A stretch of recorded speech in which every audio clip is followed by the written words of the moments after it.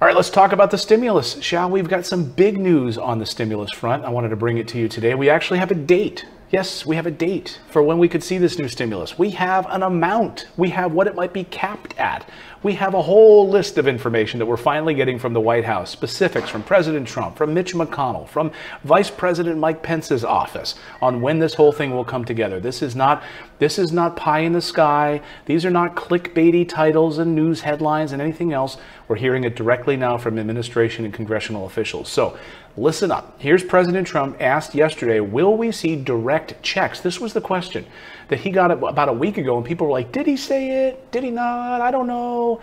He did say it, that we would see direct checks, but other people like Bloomberg and Forbes and other Forbes.com said, don't count on it. He didn't say it. He was asked about it again yesterday, and yes, he said it. Listen to the president yesterday in an interview in Washington. Can Americans expect more stimulus checks from you? The answer is yes. We're working on it right now with Congress. I want more than other people want to do, but it'll be significant numbers, great for the people of our country. Okay, so it's going to be more than what other people want, referring to Democrats. Again, I come back to this question. What does that mean?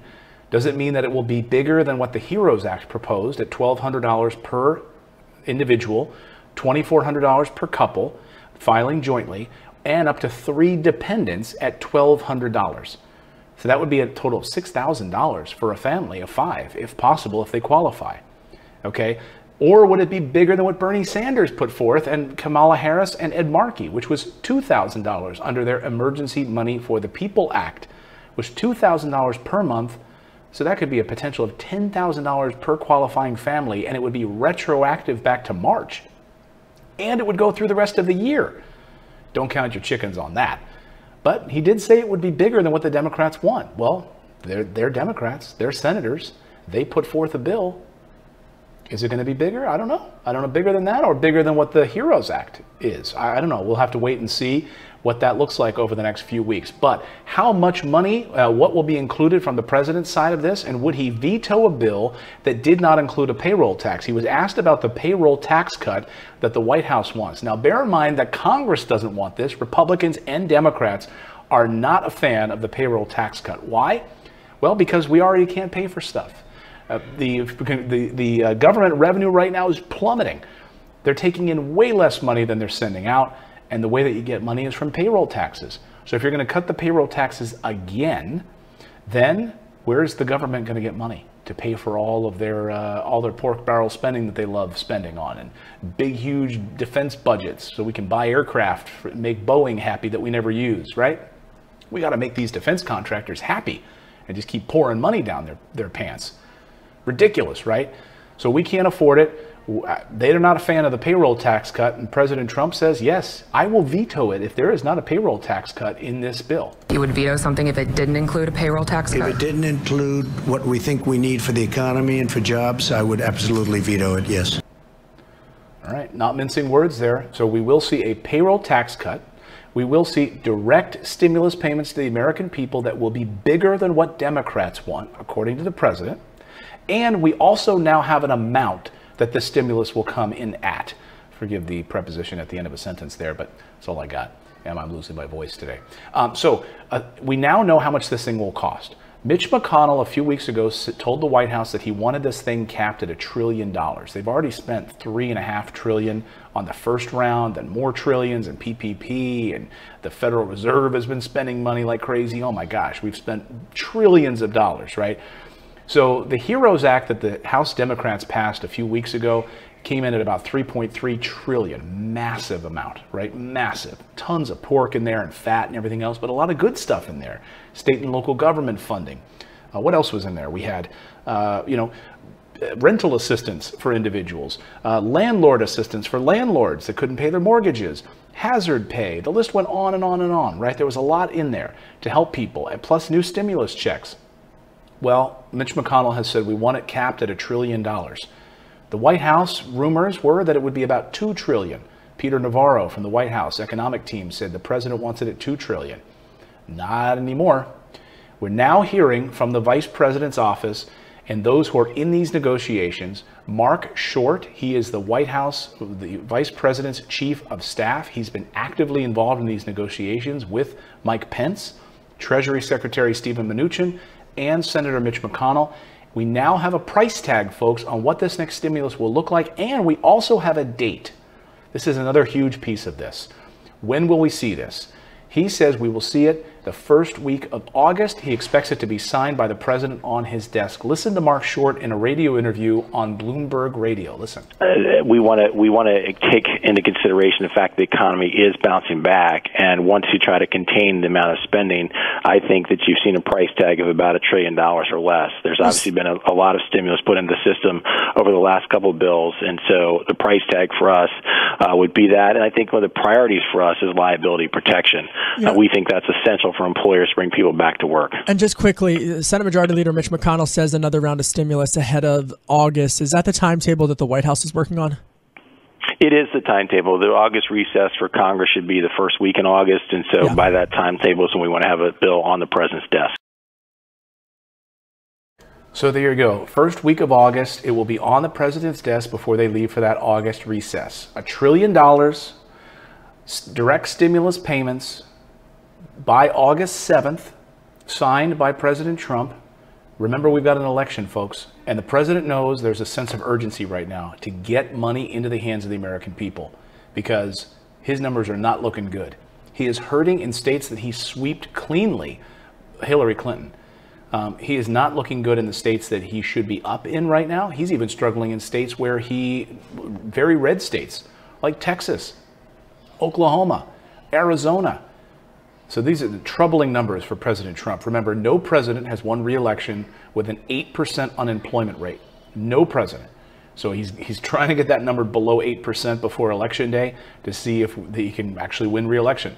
So this stimulus money will need to be in the hands of the American people quickly. And unemployment benefits run out in just a few short weeks here at the end of July. And if we see these spiking coronavirus cases right now going through the roof, and we have to head into some sort of further lockdown, this is what I don't get. People say we can't go back into a lockdown. It would be devastating to our economy. I get that. But look, we went under lockdown here, right, at the end of March and April, when the numbers were around that per day. Now they're double what they were in April. And we're emphatically saying we cannot shut down again. We're seeing 60,000 new coronavirus cases spiking in one day. That's a new record, over 60,000 in one day.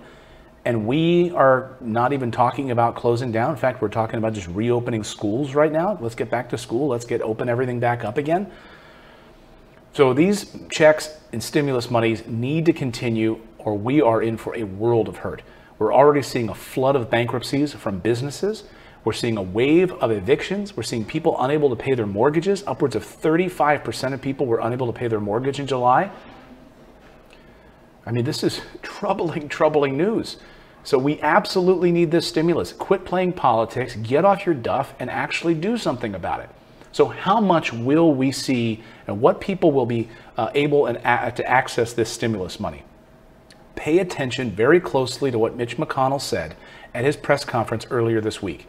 If you missed it earlier in the show or yesterday, I will play it for you now. Mitch McConnell asked specifically about where this would go and how much, what would people have access to. And first thing he says is capped at 40,000. He believes those people, he didn't say capped, excuse me. I want to be correct.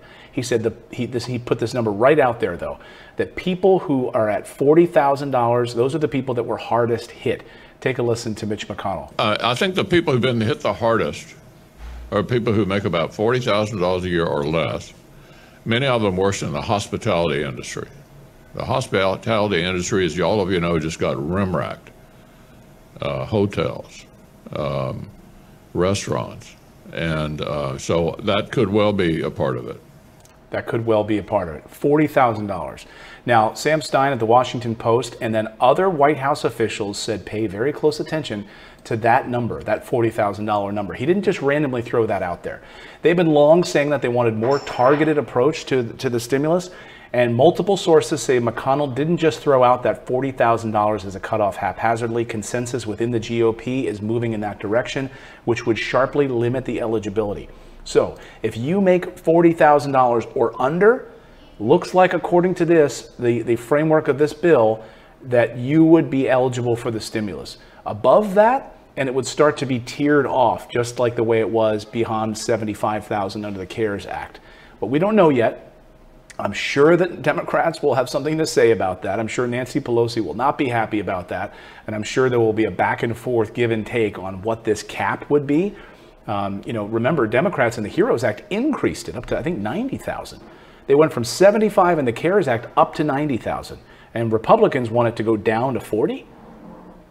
That's not a good negotiating tactic, right? I mean, maybe you start low and you kind of keep working up in any negotiation. We'll see. So that is the very latest. That is the recap of the stimulus news today. President Trump saying there will be direct checks. The White House saying that the timeline will be August 7th for a bill to be on the president's desk. That's when they head for their August recess for the president to sign before everyone gets out of Dodge.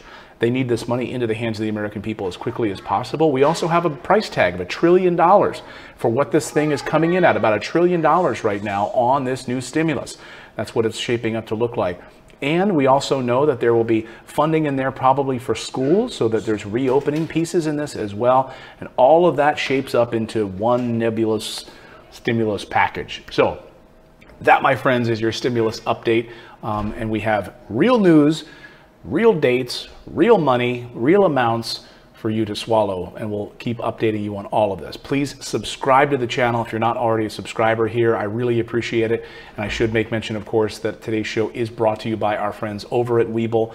Go get those 2 free stocks right now. All you need to do is on your smartphone, go to that web address right there. It's just morrisinvest.com/Webull. It's a stock trading app. You'll get 2 free stocks valued up to $1,400 for free, just for opening an account, even if you never do anything else with it.